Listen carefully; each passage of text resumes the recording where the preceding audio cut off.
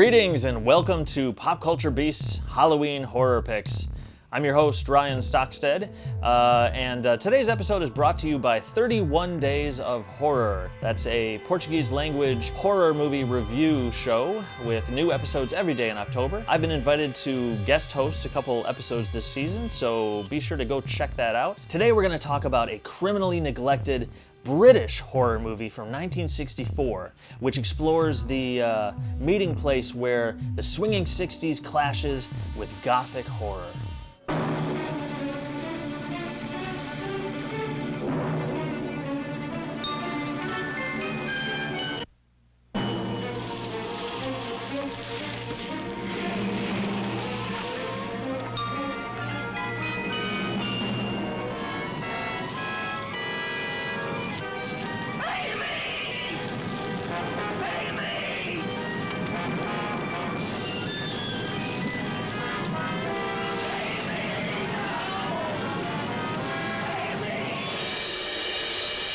Witchcraft, 1964.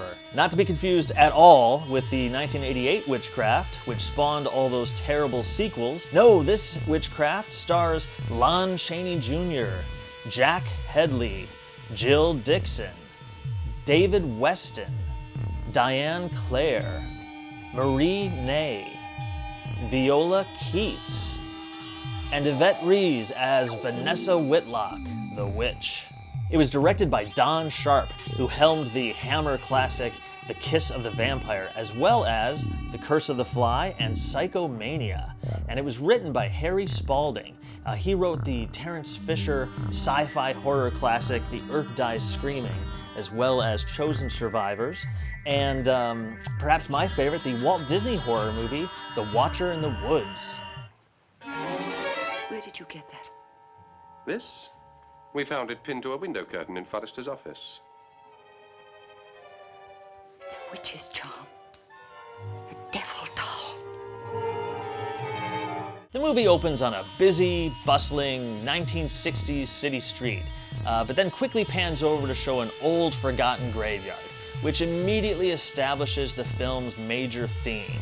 This is a movie about the conflict between tradition and progress, old and new. But on a more specific level, it's about the feud between two old families, the progressive Lanyers and the Whitlocks, who still practice the old religion, witchcraft. Well, it's supposed to be one of the 4 great Sabbaths of the year when the witches gather. Candlemas, Broodmas, Beltane in midsummer, and Halloween, the night the witches make their sacrifice to the devil. Well, I can hardly wait for Friday. The patriarch of the Whitlock family is Morgan Whitlock, played by Lon Chaney Jr., and he commands a strict devotion from the rest of his family. Part of this film's conflict is derived by the generation gap, whereby the younger generation is less concerned with the traditions of the older generation. But even Morgan's young niece, Amy, played by Diane Clare, appears strangely devoted to her uncle. I must obey him.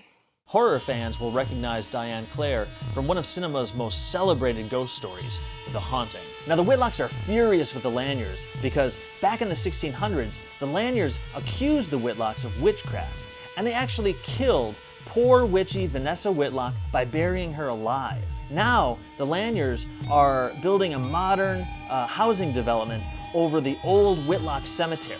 The Whitlocks have used that cemetery for 800 years. What right does an upstart like you have to run sewers through their coffins, put buildings over their graves? Anybody who's seen Poltergeist knows you don't build a house over burial ground. And it doesn't take long before Vanessa Whitlock returns from the grave to exact her revenge.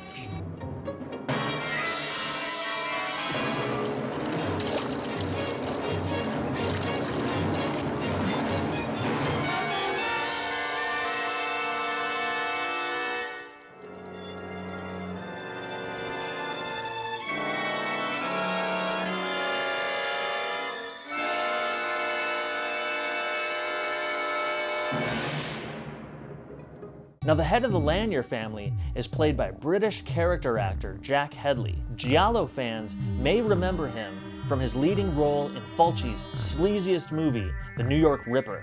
but James Bond fans know him from For Your Eyes Only, in which he plays Carol Bouquet's father, who gets machine gunned to death on the boat. There's a terrifying sequence in Witchcraft where the aging matriarch of the Lanier family climbs her way out of her wheelchair and tries to descend this perilous staircase, only to find herself face to face with the witch.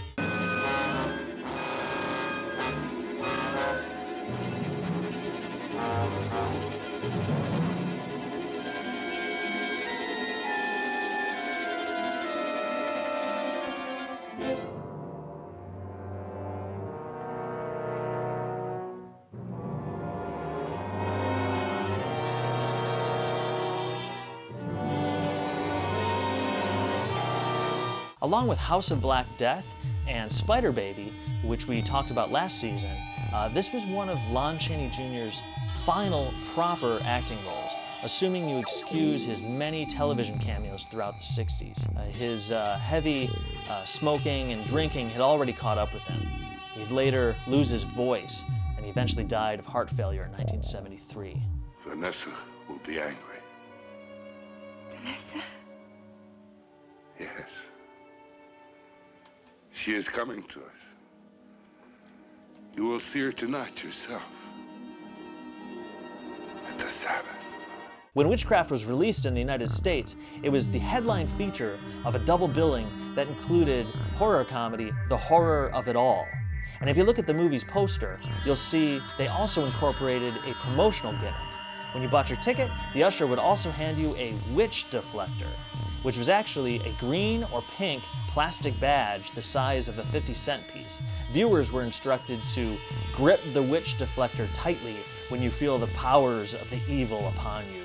Witchcraft is one of a few non-Hammer British horror movies from this era that I really love.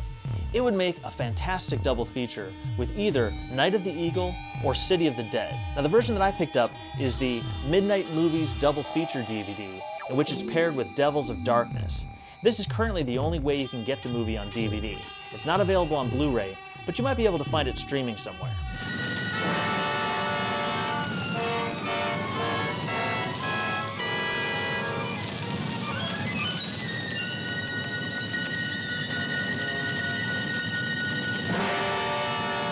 We're doing a special audience choice episode this season. We put together a huge list of horror movies. Go check it out, then pick any and all that you'd like to see us review. And we'll cover the highest voted movie in the penultimate episode of Season 2. Thanks for watching Pop Culture Beast's Halloween Horror Picks. I'm your host, Ryan Stockstead. Be sure to like the Halloween Horror Picks Facebook page and subscribe for new episodes every Monday, Wednesday, and Friday right here on the Pop Culture Beast YouTube channel. Thanks for watching. Watch horror movies. See you next time.